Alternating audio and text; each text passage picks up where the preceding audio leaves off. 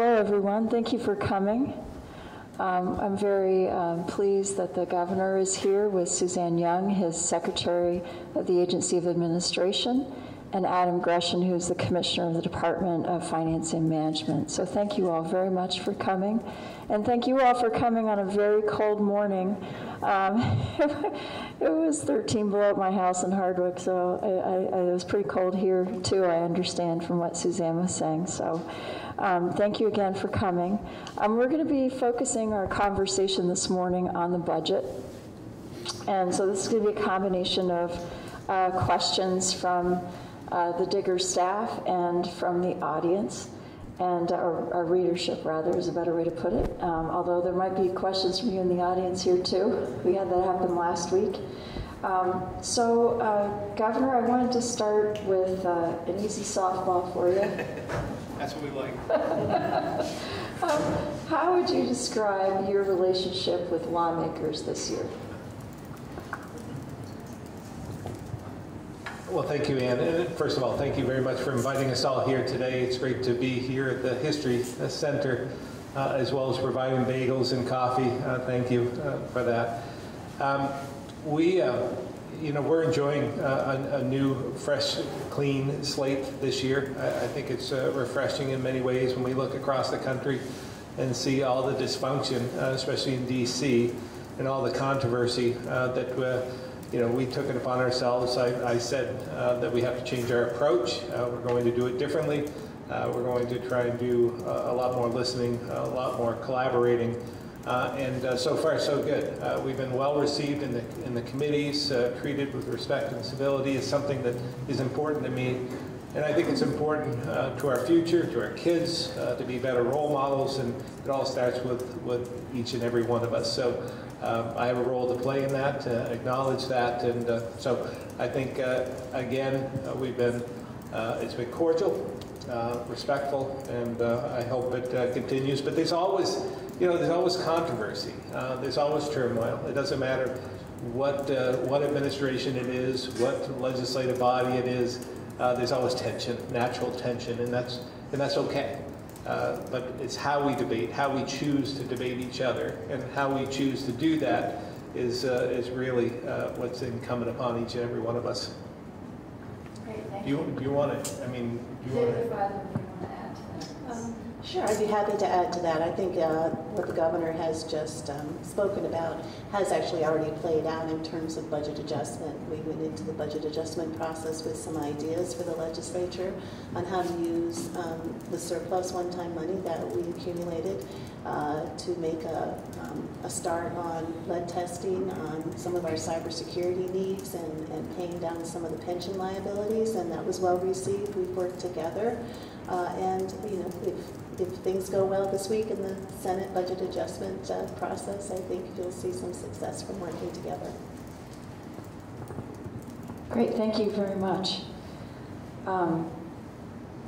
Okay, Governor, and this is a little harder, this question. We've dipped our toe in the water. You took issue last month with the media's focus on what you called small and specific new taxes in your budget proposal. If you did not think this was a significant break from previous years, why did you issue your letter in the middle of the last legislative session stating your opposition to a list of bills, some with similarly small and specific taxes, including an e-cigarette tax? Yeah, fair question.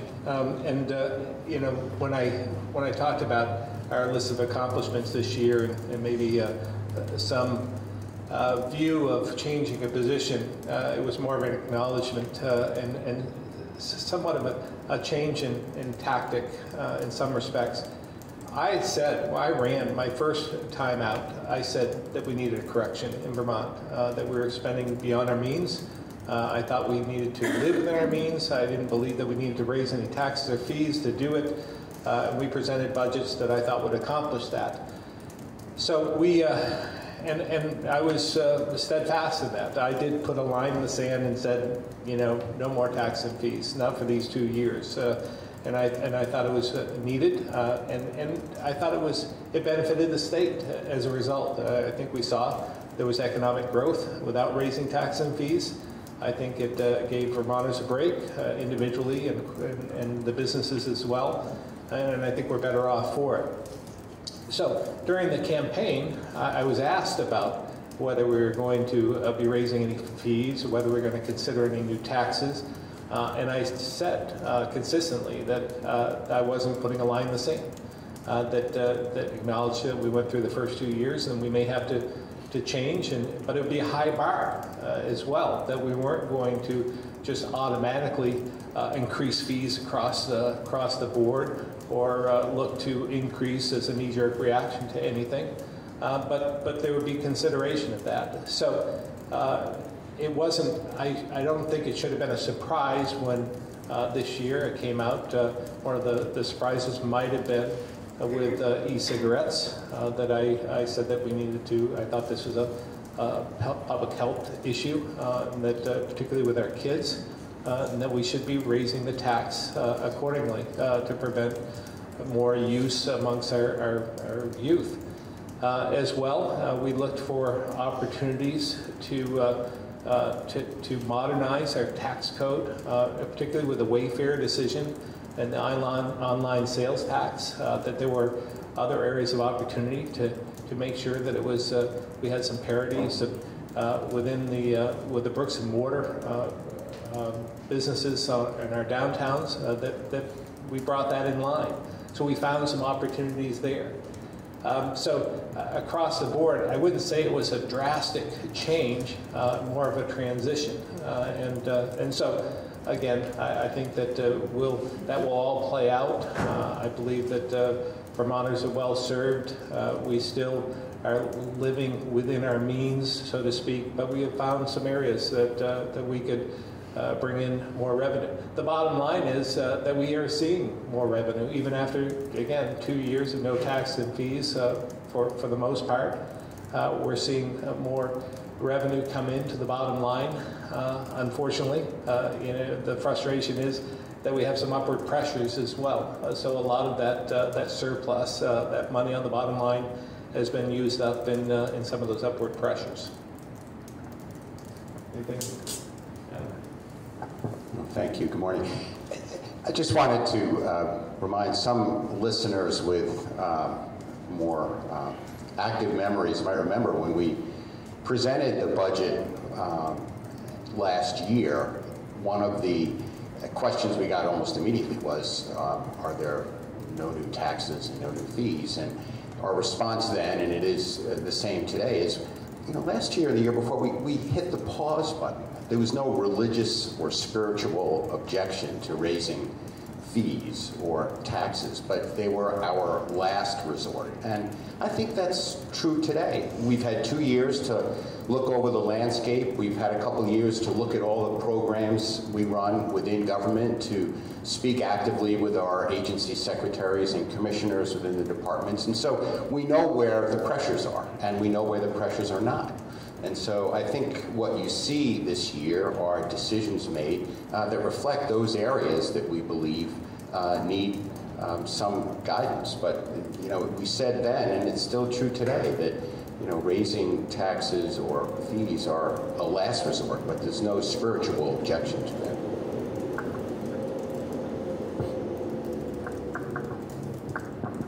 Thank you. Spirituality and taxes in one sentence. Just really spicy. Thanks. Hugh Williams from Shelburne has a question pertaining to the 2018 tax reform law enacted mid-year, which resulted in the removal of any medical deductions on Vermont state taxes. While impacting people of all ages, this change particularly impacts those in our senior community who encounter major medical outlays. Excuse me. Voluntary charitable contributions were granted a limited tax credit, and yet non-voluntary medical expenses received no deduction or credit. Even the 2019 Vermont Taxpayer Advocates Report points out that there is a small but vulnerable population with high medical expenses relative to their adjusted gross income, an area that a taxpayer cannot plan for or reduce, and suggests a proposed resolution: amend our income tax statute to include a medical expenses deduction or credit. Going forward, what do you plan to do to ensure that tax mitigation in this area is accomplished? Well, I'll take a stab at that first and then maybe let others speak to that directly. You know, there was a lot going on over the last 2 years, particularly on the federal level with tax changes, and we tried to keep up. That's why we made some changes to the income tax as a result from Vermont income tax, so that we could maintain, again, fairness for Vermont taxpayers. This was an area, I believe, that was maybe overlooked, and particularly in Wake Robin, we've heard a lot of some of the concerns there, and I believe they're founded, and we'll have to take a look and see what we can do. I know our Commissioner of Taxes is looking at that at this point, because we want there to be fairness across the board. We saw that in terms of the charitable contributions, I believe what we came up with was unique. I think it was fair. We acknowledge that we have a lot of nonprofits in Vermont.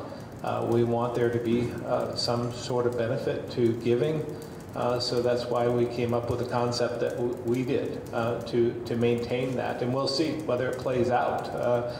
We won't know that probably until this time around, maybe the next year as well, and trying to maintain that because we want to make sure that they're important to Vermont, to the way we do business, our tolerance, our compassion for others, and we want to make sure that we maintain that. But the medical expenses for that population is something that is concerning to me, and I know that we're looking at that as we speak.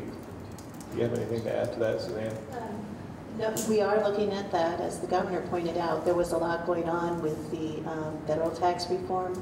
Our tax department acted very quickly and very in-depth in terms of coming up with a plan in early February to offset the impacts on working families. And again, there are deductions that have gone away that have had impacts, and as the governor pointed out, the tax commissioner has brought that to our attention and is in conversation with legislators and looking to see if there is a solution to that.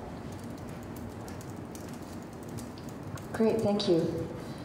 This question is from Robert Anderson of Bristol, and he wants to know, many Vermont seniors on Social Security have difficulty with increasing property taxes. Would Governor Scott's administration be willing to consider a change in the way the education tax adjustment is calculated so as to exempt some of the Social Security earnings, for example, up to $20,000 from household income? This would help many retirees to keep their homes. Thank you.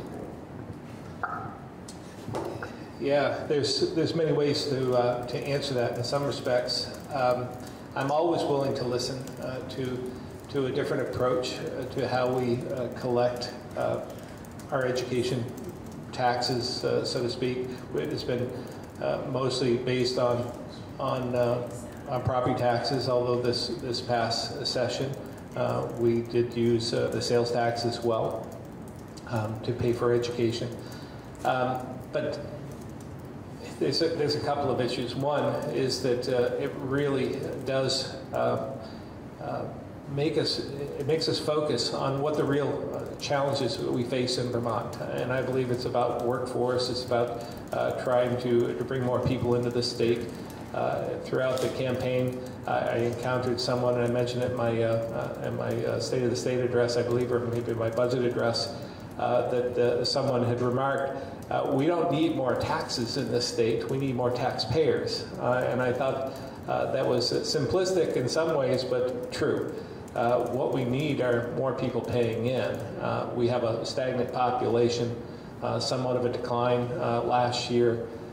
We have more people dying than being born in the state, so we need to encourage more families. We need to be more attractive to families and particularly those seeking opportunities to come to the state. And that's why we're focusing on that, to spread some of the burden across all taxpayers. So as we age, we have more of an aging population, so we have more people that have low income, maybe higher value in property. So I understand their pain, and I'm willing to look at that. But we need to look at our whole system as well. We spend a lot for education in Vermont. It's the largest state expenditure in the state government, about $1.7 billion. So we have to do things differently. As I've stated before, I believe that we need to look more in developing the foundation of our kids. We need to spend more in early care and learning. I think the cradle to career concept makes a lot of sense to try and give them that foundation so that we can provide for them and provide for a career path for them in their future, as well in career and technical education as well. So that cradle to career concept is something that is near and dear to my heart, and something that I think is doable, and we can have the best education system in the country as a result, bring more families in, spread the risk and the burden out more amongst our taxpayers. But if we do all this at the same time, I'm more than willing to take a look at ways we can reduce the burden on our senior population. Yeah. I don't think it's fair to take this into the deep dive into property tax mechanism. But I would say, I think our tax commissioner last year said that each individual property owner has to do over 20 calculations just to determine his or her property tax rate. And the more complexity we put into it, the more calculations that have to be done, and the more separated you become from the basic decision of a school budget translating into a property tax rate. So I would go back to the governor's original comment that the issue is not our property tax rate system, but more how much we're spending and the growth in the school spending. So I think that's really where we have to concentrate, not making our mechanism more complex.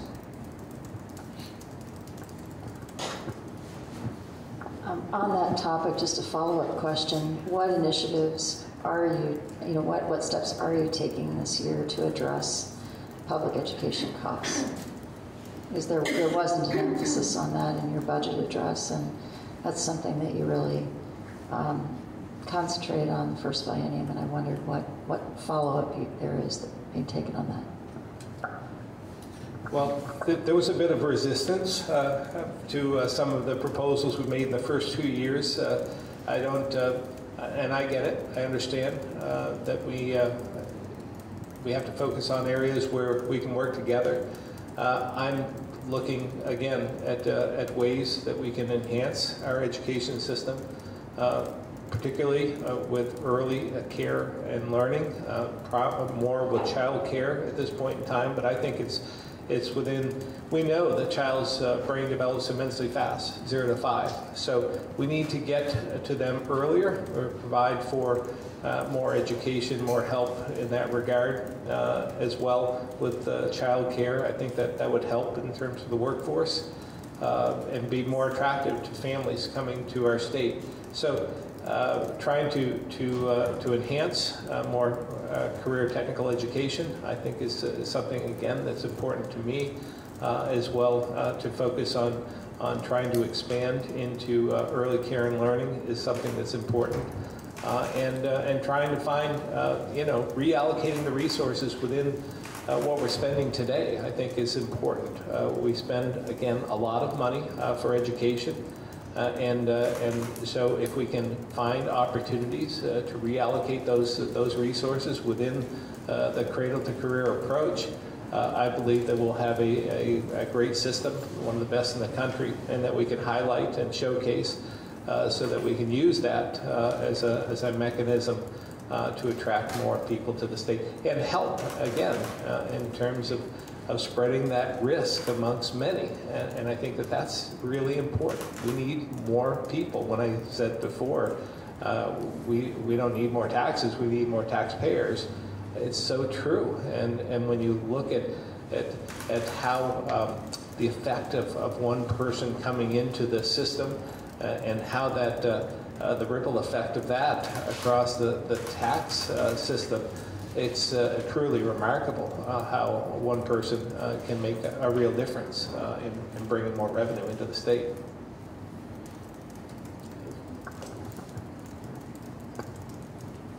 Thank you very much. Peter Crawford from Bridport and Martha Hicks Poffett from Wells both have questions about the clean water programs. And Martha would like you to explain how you plan to pay for clean water. And Peter Crawford wants to know why there's so little mention in your clean water funding plan of the huge, he says, all caps, problem of combined sewer overflows that put over 35 million gallons of sewage-tainted stormwater in our lakes, mostly Lake Champlain, and rivers in 2018.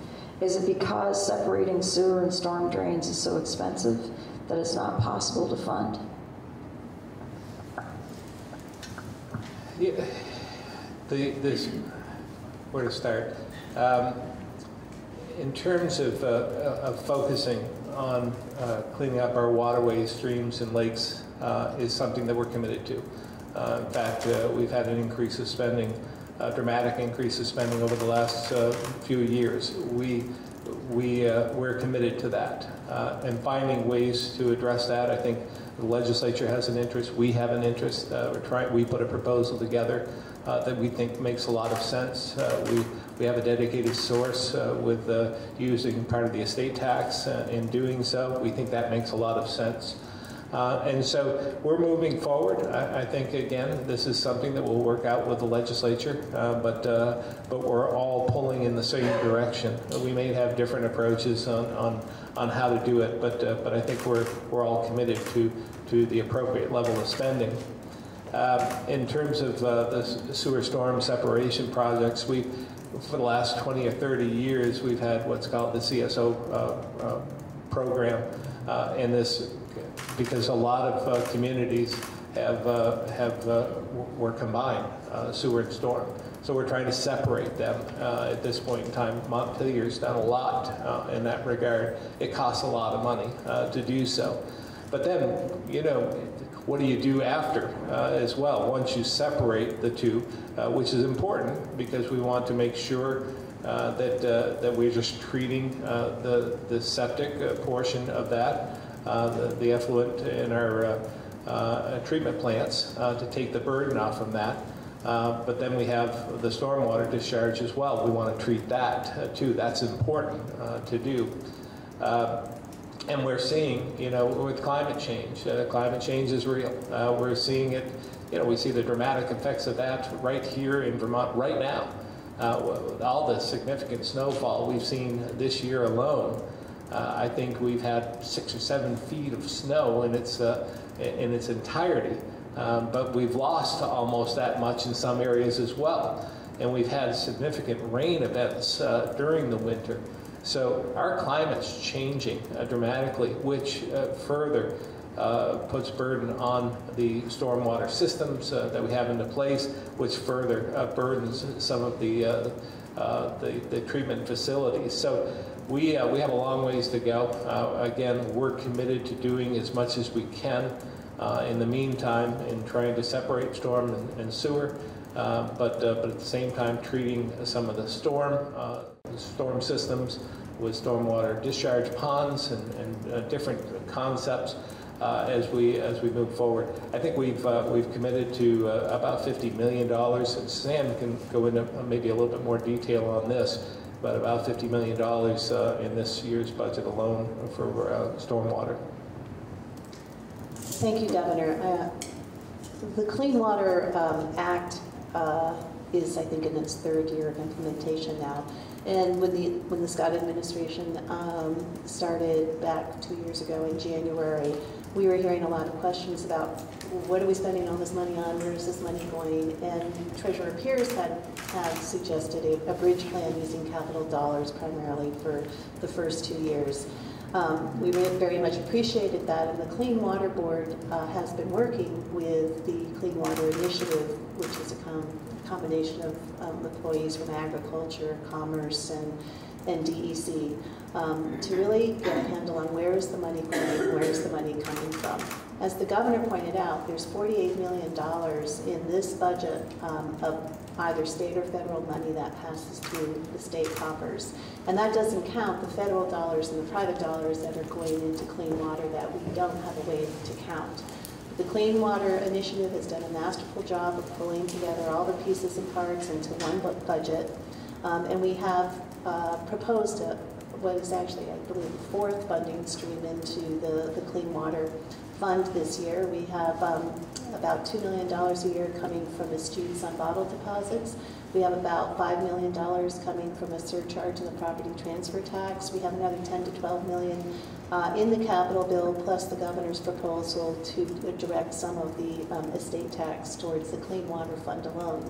So we're making great progress, and if anybody really wants to see the work that's gone on in the state in every locality, the Department of Environmental Conservation's Clean Water Initiative website is so granular. It will tell you projects within your area that have been funded with the Clean Water Fund and other funds. Great. Thank you very much. At this point, I'd like to open it up to the audience. I don't know if folks have questions they want to ask. Yes, please.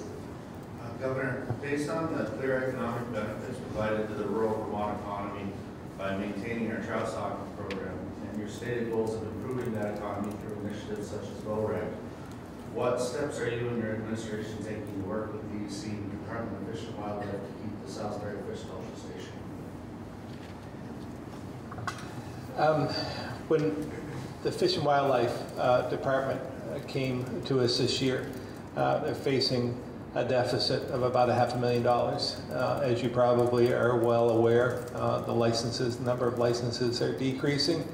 The costs of protecting our natural resources in that program and maintaining our wardens and so forth, enforcing the laws are increasing. So we were looking for opportunities to fill that, and one of the steps, one of the proposals that came forward was to raise the cost of licenses, hunting and fishing licenses. I didn't think that was a good idea because I felt as though with the decreasing amount of licenses sold, that we're putting more burden on those who were just utilizing them. I know myself, I buy my hunting and fishing license every year. I think it's important to do, and I think that we have to find ways to increase the number of license sales, and I don't think raising the price of a license accomplishes that. So when we asked for further ideas on how we could fill that gap, that $500,000 operating gap, they talked about the Salisbury Fish Hatchery. Now, the Salisbury Fish Hatchery, for those who are aware, is one of our oldest facilities. It's facing a capital expenditure in the very near future of about $12 to $15 million to upgrade, and it's nutrient rich in that area, and it's discharging into an impaired stream. So there's a need for a capital investment. Now they're also saying that even with the capital investment of $12 to $15 million, that may not cure the problem. My suggestion was there's 4 or 5 employees at the Salisbury facility, and take into account that we had Roxbury Fish Hatchery, which was destroyed by Irene, is just being built as we speak. We had a groundbreaking there where it's going to be another year and a half before that's put online. But when you take into account the production in Roxbury anticipates producing about 75,000 fish. Salisbury produces about 25,000 fish. So when I do the simple math on the costs associated with Salisbury and the looking into the future with that capital investment, it makes more sense for me, from my standpoint, to put more resources into the existing existing facilities that we have, including Roxbury. So Roxbury is going to produce 3 times as many fish at a reduced operating cost than Salisbury.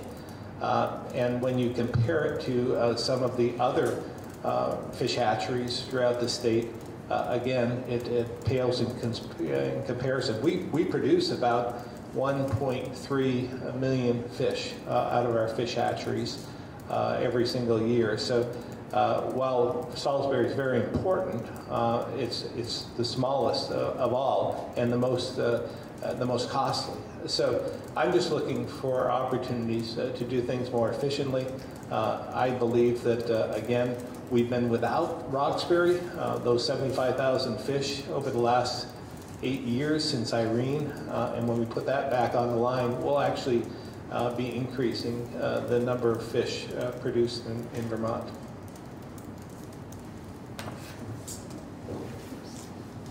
Governor, I'm very impressed by your fish numbers. You really have your arms around that one. Yeah. You were ready. Well, it's important. You know, it really is. It's important to the sporting community, and I just thought it was important for me to take a look at what we're actually doing. I certainly don't want to put our outdoor community at risk, the sportsmen at risk, and I don't believe this does it. So, but I'm always open to ideas. We also use, you know, over the years, I was chair of the institutions committee, and for years I advocated and worked with the Walleye Association to try and use capital dollars, fought for that over a number of years, and we were able to include that in our capital budget every single year. And they do it privatized. They do it themselves. And they do it at a reduced cost in some respects. So there may be other opportunities as well for us to work with the sporting community to make sure that we highlight, benefit, and expand in that regard, because we're known for good fishing in Vermont, and we want to maintain that. Thank you. Do we have other questions? Yes. Hi. Governor, and maybe Adam, maybe all of you can opine on this. What I'm wondering, with, you know, as you mentioned, you need new taxpayers in the state. You need growth. One thing that you're doing for that, or, you know, I'd like you to ask you to answer this. What are you doing about rural internet? And also, one of the things, I moved here 2 years ago and I wasn't able to take advantage of the homestead reduction. If you have new homeowners coming into the state, you know, they're going to have a higher tax than those who've been here for a while. Is there any way you can reduce that tax or make it more advantageous to come to Vermont? Well, again, we're looking for a lot of opportunities, any opportunity we can to be more attractive. Again, I think some of the tax burdens, that's why I'm so resistant to adding to the tax burden in this state, because I believe that we're competing with other states for people, for the workforce, and so forth. We came up with a couple of concepts working with the legislature. As you might remember, there was the remote worker program that offered, that's just coming online now, that offered $10,000 per person to come to the state. And we received our share. This was a legislative initiative that I wasn't sure how it was going to work out, but certainly we had 3,000 inquiries about that one program alone. We have enough money for about 25 people, so it's not going to satisfy the need. But we received our share of criticism as well from people in the state saying, you know, that's great, you're trying to help these people come to Vermont, but what about me? What are you doing for me? How are you helping me out? How about sending me a check for $10,000? I mean, we got that a lot. And I understand that, but again, when you do the math and you look at the ripple effect, when you have that one person that can work remotely and buys a home and pays their taxes and sales taxes and so forth and so on, it only takes a couple of years to pay that back. So the return on investment is pretty good. So from that standpoint, we're looking for other initiatives to bring people in. What was the first part of your? Well, specifically, the rural internet is. Oh yeah, that's right. I lost that part. So that's important, obviously. There have been a couple of other governors who have made a commitment by a certain period of time to have either cell service or broadband. I have not made that commitment, but I think it's important to our state. And the reason it hasn't been accomplished is it's expensive. But we are putting money in the connectivity fund this year. We think that will be beneficial. We are proposing to have some VITA funding for communities that don't have any in their communities and have a plan that they want to put forward. We want to help them in that respect. And again, we're looking forward to working with the legislature to find other opportunities so that we can expand in that area. Yeah, just specifically, Lee, the governor mentioned the connectivity initiative, and most of our effort, in fact, virtually all our effort this year in the budget is to work with both providers and with end users on that famous last mile, which is so challenging. So there's just under $1 million in the governor's proposed budget for the connectivity initiative, which would be targeted, most of it, towards providers, incenting them to bring capital and expertise to bear in rural communities. There's also a small amount of money that is going to municipalities or towns to help them devise plans to become connected. And as the governor mentioned a little earlier, we're also seeding a revolving loan fund to work with VITA that will provide loans to providers, again, to try to incent them and make it economically worthwhile for them to roll out broadband into rural communities. So yes, the promise, I think very smartly, has not been made that will be universal broadband, but we are putting our money where we think the need is, and that is one of the major needs in Vermont.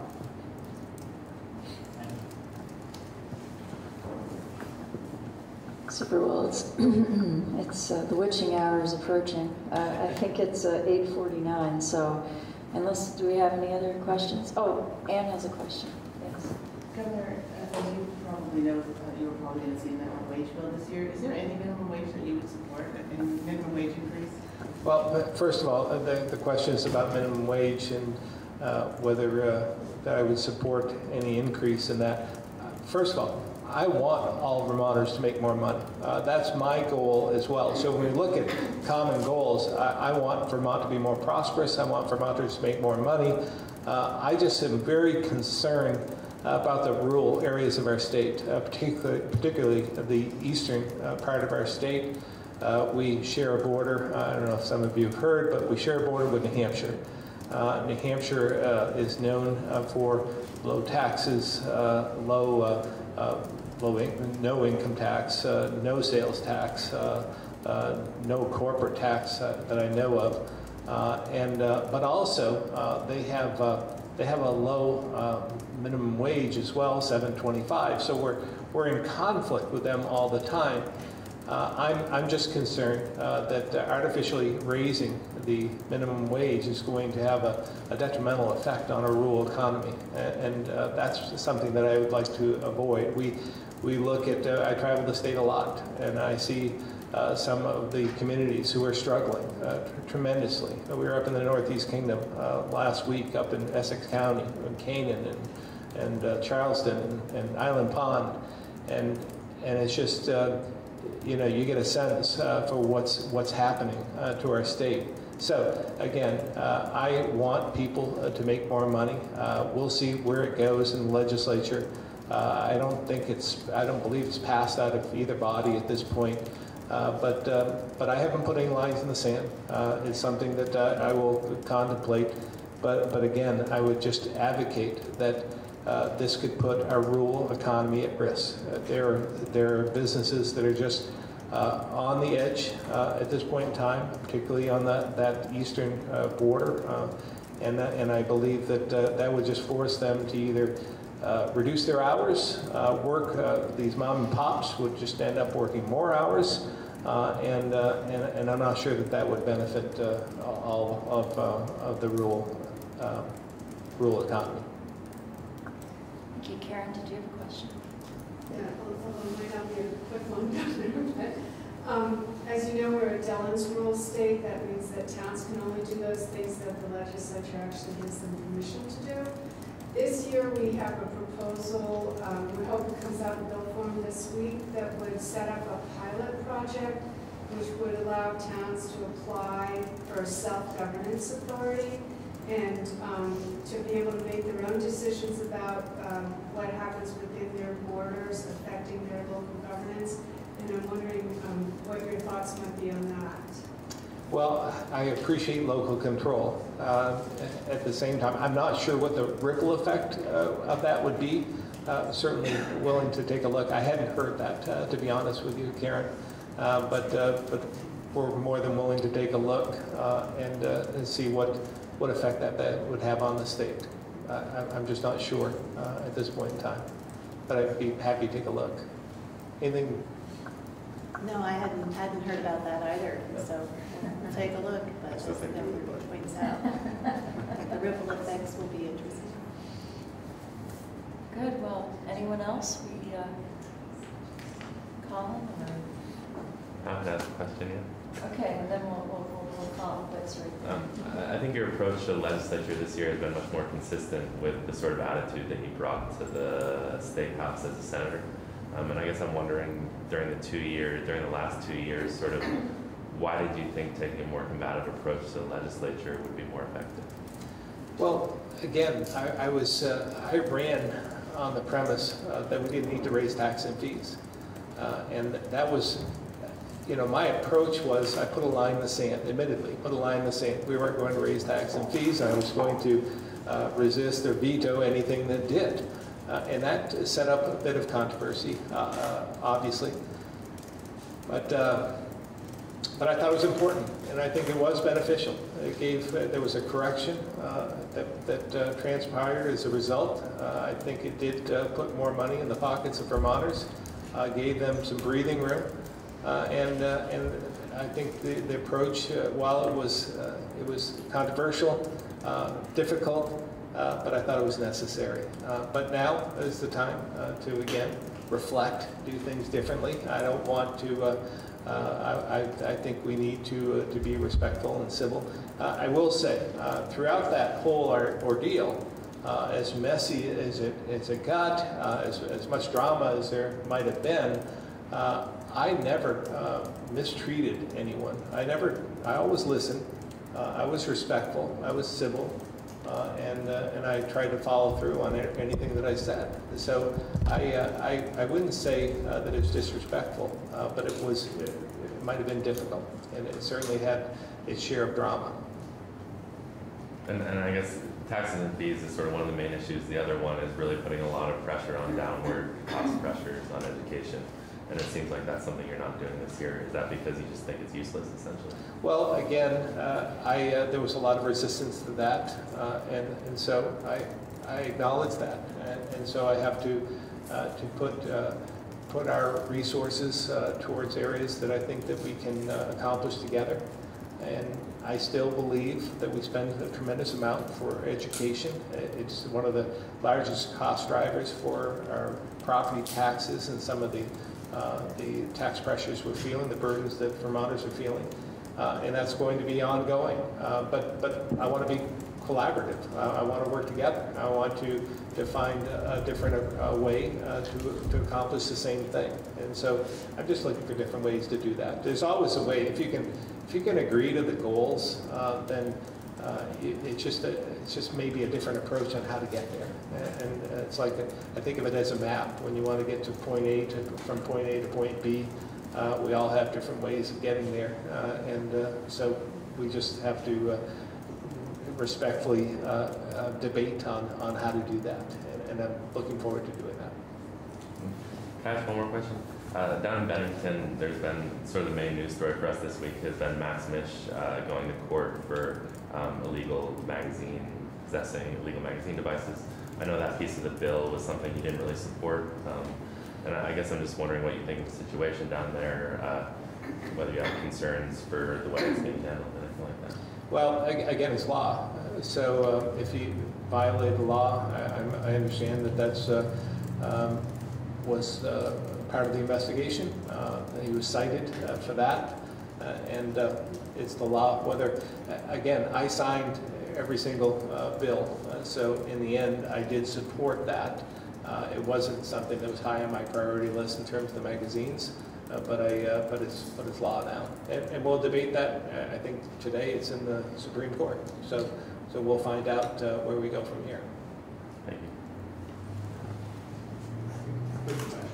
Long answer, probably. Where do you stand on the abortion issue? Yeah, well, it won't be a long answer. I believe in a woman's right to choose. I'm pro-choice, and I believe that it's got a long ways to go as it works its way through the legislative process. I think that this is a result of some fear on the federal level of what was going to happen to that woman's right to choose, and I'm not sure if that's still the case. Protecting Roe v. Wade is important, and codifying that was how it was explained to me in the beginning, and I'm supportive of codifying Roe v. Wade. Now, what Roe v. Wade means to each and every one of us is probably an area that's going to be debated, and I think that's what we'll see in the legislature. But I think it's for them to work their way through it. But again, I believe in a woman's right to choose, and I'm pro-choice. Governor, thank you so much for joining us this morning. Thanks very Thank you, much for having Suzanne. us. Thank you, Adam. It's a great pleasure to have you here. Thank you. Thank you all.